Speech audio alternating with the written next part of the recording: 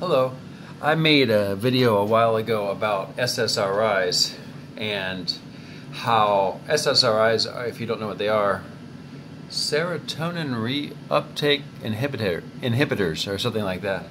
But basically it's things like Zoloft or Paxil. These are drugs that are good to help people who have problems with depression or anxiety. And I wanted to make a video about dealing with some of the mental or emotional effects that people get from tinnitus, but I wouldn't want to limit it to only tinnitus because I think this information is helpful to a lot of people who have some mental problems, perhaps arising from tinnitus. So in the video I made, it's something about tapering off Zoloft. 12.5 milligrams at a time, maybe. And when we get into some very difficult situation where we suddenly have tinnitus, or maybe something happened to our heart, and our body can do some really weird things to us that makes us suddenly be in a mental state that we're not used to, and then mentally we freak out and we have trouble coping. So then what happens next is we are prescribed some mind drugs such as SSRIs like Zoloft, or maybe I can't always get the terminology. There's things like Ativan and Xanax, which are more for short term, but they help to relieve anxiety, and even some sleeping drugs. If you have tinnitus, you might be prescribed some drug, like I took Seroquel, and it helps you to fall asleep. This drug is also used in higher doses for people who have bipolar or even schizophrenia. So there's a whole slew of mental health drugs that people get prescribed, and I think, I didn't believe it at first, but I think they actually can be quite helpful. But there are side effects. And everybody's experience isn't always the same. There is risk that it might not work for you, it works for other people. But I think in a large number of cases, if used appropriately, some of these drugs can be quite helpful in just getting someone from a place of being in a really bad spot to being able to cope a little bit and then start dealing with the problems such that they would not need to take this medication. So there may be some people who have such extreme trauma in their life that they may need to take medication for the rest of their life. I would like to think that there's really no such person if they were to get the right information, the right help to improve their thinking. I believe this is true.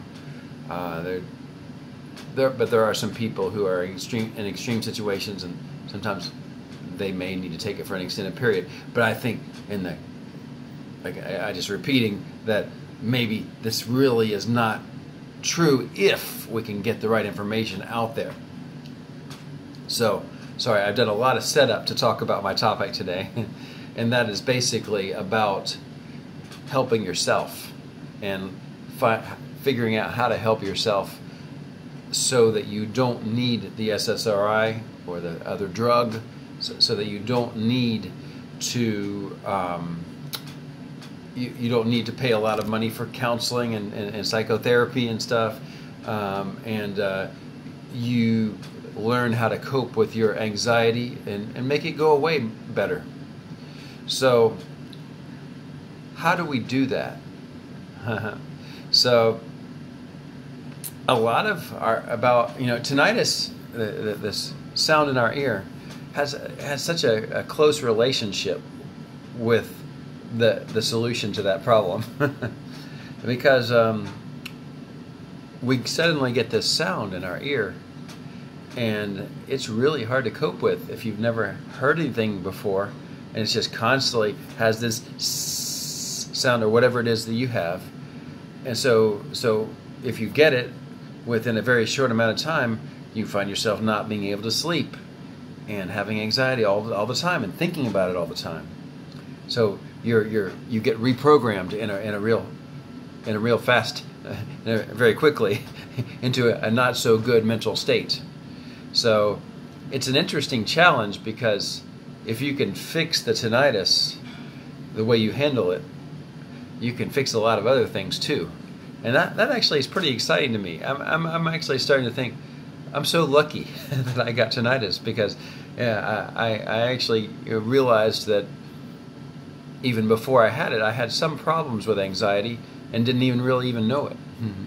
And a lot of times, if you do have some problems with tinnitus with anxiety, you may not realize that it's a problem. You figure everybody has anxiety, which is true, but something like tinnitus can actually lead you to learn about anxiety and how it works. It doesn't have to be tinnitus. It could be something else, some big trauma in your life. Could be a death, a divorce, some rape, some violence.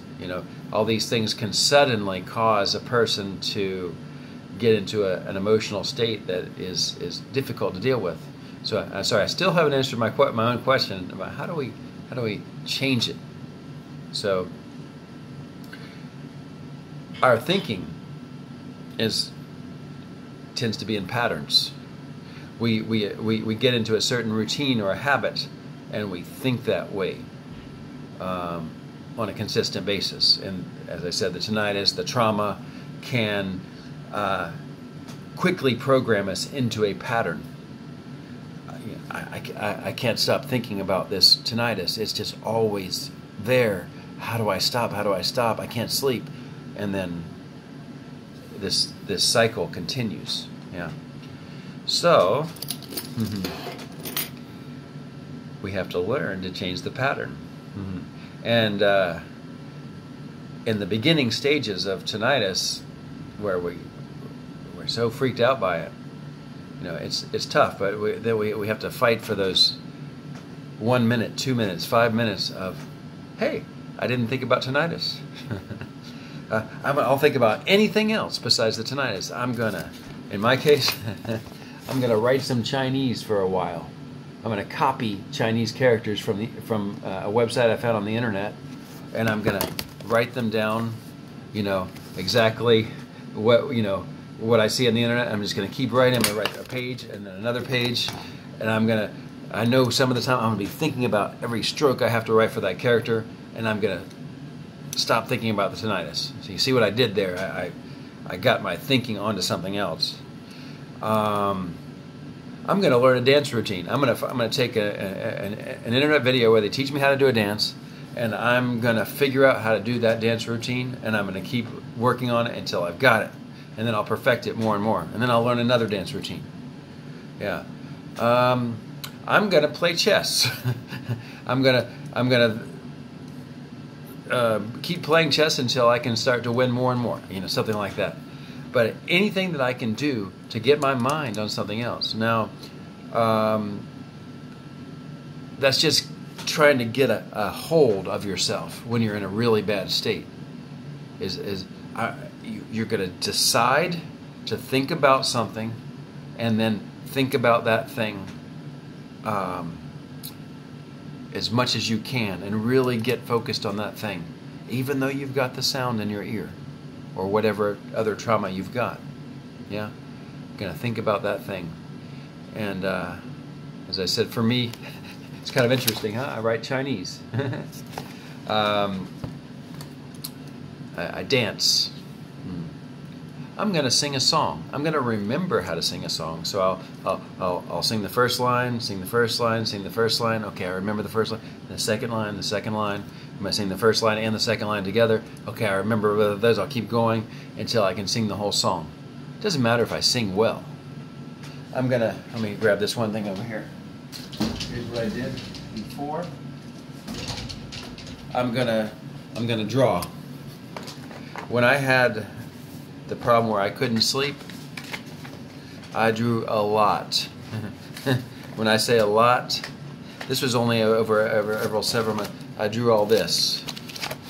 So you can see a bunch. I'll just show you a few. I don't know which ones are good, which ones are bad, but I drew a lot of stuff. Cartoon characters. This one's a funny one. It says it's wine o'clock, but at that time I couldn't drink wine because I was taking an SSRI, and it's not recommended. Some funny things, but I drew hundreds of drawings, and I found things that I wanted to copy on the internet, just drawings that I liked from other artists, and I copied their drawings. And it would usually take me at least a half an hour to draw one. And you know what? I'm going to focus on drawing that drawing, and I'm going to get it drawn. And then I'm going to draw another one. But you know what I did is I wasn't thinking about the tinnitus, and my mind settled down a little bit, and then I was able to sleep a little bit better. But for me, I was in a pattern where not only did I have anxiety, but it was so bad that then I couldn't sleep. So then I'm awake.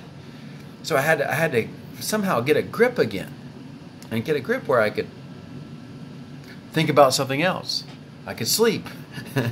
Because with no sleep, the anxiety just continues and continues. So that's what I did. So learning to be able to direct your thoughts onto something that you want to think about is so vitally important. And I've given you a lot of examples today, about how to do that. From there, you start to get a little bit of a foothold. You've got a grip now. And you say, you know what? I'm able to do this sometimes. I'm able to draw this sometimes. I'm able to dance a dance routine sometimes. I'm able to sing a song sometimes. I'm doing all these things, and I'm directing my thoughts. I'm deciding what I'm going to think, and I'm thinking that. And that's so powerful. When you can do that, then you can do more. And then you can start scheduling it. I'm going to do this, and I'm going to do this, and I'm going to do this. And it starts to have a little bit more of a plan, because now I'm working on some things with my business. I do software and some hardware projects too. I got a factory in China making something, and then we're going to put a bunch of hardware in some neighborhoods in Florida. And I had to do a lot of concentration and focus to organize all that to get it, to get the project going. I've got some other projects too that are making even more money. But it didn't happen because I was worried all day. It happened because I learned how to focus my thoughts on something, and what do you know? I'm actually getting pretty successful now. And thank you, tinnitus. I'm so happy that I got tinnitus, because it first just totally screwed up everything, but then I was able to redesign my life and redesign how I focus on things, and things are going really well. So when something traumatic happened to you, I don't want to get into all my personal life, but I had some pretty traumatic things happen to me when I was in my teens that made me feel ashamed that there was something wrong with me. But these are the things that can actually help us to become better people too, if we see it that way. But we have to recognize the harmful patterns. That is always thinking about this thing and thinking about it as something that causes us to have a shortcoming. Let me say that again. So we have to identify the harmful patterns that we have, where we're always thinking about this thing, and we're seeing it as such that it makes us a weaker person, that where there's something wrong with us that we have to fix, yet we feel like we can't fix. And then we become focused on that thing, always trying to fix it, always trying to find a solution, yet finding none, and feeling hopeless. Right? That's how it works. Feeling like we don't have any power. So there's this thing. It's right here, and it's right in front of us, and we can't fix it, can we? So I'm going to put it in front of me here. But over here is the Chinese, and we have to say, oh, I think I'll focus on that. The drawing. Oh, I think I'll draw something. And suddenly we're not thinking about that thing that's been dominating our thoughts. And we start to be able to relax a little bit, and we say, you know what? Yeah, I do have tinnitus. But look what I wrote in Chinese. Look at these beautiful drawings. There's Harry Potter. there's another, I forget here, there's another one from Harry Potter. You know? Here's a Harry Potter, right? Look at what I did. Isn't that cool? Isn't that nice? So you could do that. I was not a very good artist. I think I got better because I had to. I had to do anything but except think about the tinnitus. Yeah, and it works. So, you know, aside from all that, I mean, a lot of what I've been talking about is being able to be okay with yourself, being able to spend time with yourself and enjoy that time and do something you feel like it's worthwhile. And then, wow, you do it.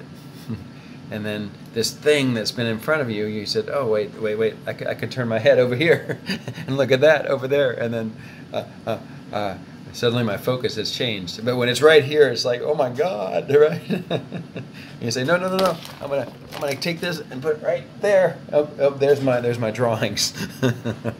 And you got to keep working and repeating it over and over again. No, let's draw. Let's sing a song. Let's dance. Let's exercise. And go for a walk. Call somebody on the phone. Watch YouTube, which is you're doing now. You know, but you got to keep trying to change that focus into what you want, and you'll start to get better at it. And then you won't be talking about having a mental health problem. We all have some problems, you know, it's normal. But you know, it won't be so extreme, and you know, you'll be going on with your life again. So, yeah, I've got the sound. I'm going to turn off the fan that I play in the background, and I can hear the tinnitus. But I've got my notebook here, and I could just as well write for a while the tinnitus is playing in the background, and I'll be fine, you know, because I'm confident now in my ability to direct myself.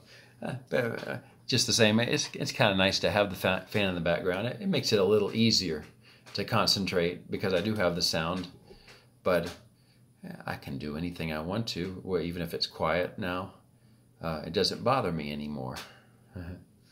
So, okay, well, I think that's about it. Another thing, you know, when you're having anxiety, I wouldn't suggest getting too addicted to this, but there's the whatever you feel and you touch and you smell, and being able to get in touch with how this piece of chocolate feels and how it smells and how it's going to taste is another mental redirect, you know, to help you. You can look at the things around in the room. Maybe you should redesign your space so you have some things to look at that are visually appealing, and it'll serve as a reminder to you about, you know, redirecting to the thing that you want to think about. But I'm going to have a piece of chocolate. It's nice. And what am I doing now? I'm enjoying the taste of the chocolate. And at least for a moment, I didn't think about the tinnitus, you know, because the taste of the chocolates is really nice. I don't think this method would work as something you could do all day, is it? Could it? But it's just, you know, one more little thing. Enjoying food, enjoying the smell, the taste. So anyways, I think I've talked for a long time, but I kind of liked the topic today, so I hope it'll be helpful to you. Yeah, maybe this method that I'm suggesting might be helpful to you to improve your mental state. And don't feel ashamed if you have been in in a mental state that is a little bit not as good as you'd like it to be. And we might go so far as to say you have some mental health problems. I did, you know, and I'm not ashamed to admit it. I think we all will have those at some point in our life. But, you know, sometimes they say the first thing you have to do to solve a problem is to first be willing to recognize, okay, I've got a problem, right? And then you're going to say, okay, now what can I do about it? And I gave you a bunch of ways today. I hope that will help you to get your attention on something that's worth your while. And you know, maybe you can write down these things. I have on my wall, I have some of the art that I drew, and I also have some Chinese characters that I've been studying. I basically got some felt, and I put the felt on the wall, and then I have some Velcro on the back of those, and it sticks to the felt, so I can change my art or change what I'm studying. And you know, it could, some days it might have my to-do list, and you know, just serve as a reminder of I want to think about this, right? And then it'll help me to. By the way, I just remembered I forgot the tinnitus for a while I was talking to you. I can hear it again, but yeah, it'll serve as. But so maybe you can design some way.